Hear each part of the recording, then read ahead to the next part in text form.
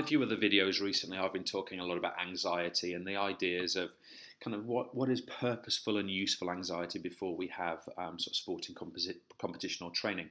And within this particular video, I want to talk about the concept of actually measuring anxiety. How can we actually go about judging, perhaps even objectively, how anxious an athlete or a group of athletes might be sort of feeling? And the first thing to remember is that we have different forms of anxiety. First of all, we have kind of the physiological aspects of anxiety, and of course we call these somatic anxiety experiences. You know, the idea that you might get tense, or you might get hot, or you might get sort of butterflies in the tummy, for example. Well, because of that, we have sort of somatic anxiety measurement tools as well. And one of the really simple ones is we can measure heart rate.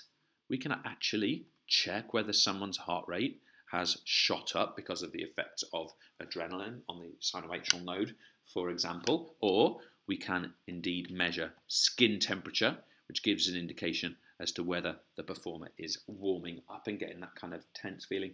And the other thing is we can even go about measuring something like sweating rate.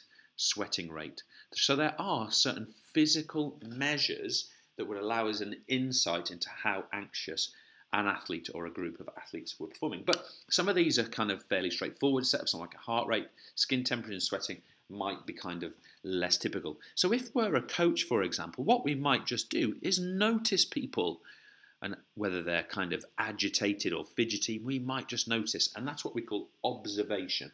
So things that we might be trying to judge is someone showing signs of agitation? We often see it, for example, in facial expressions.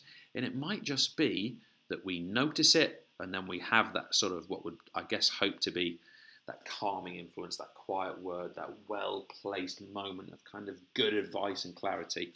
And assuming we do that well, and we probably do this all the time, we might have a benefit on people's performances.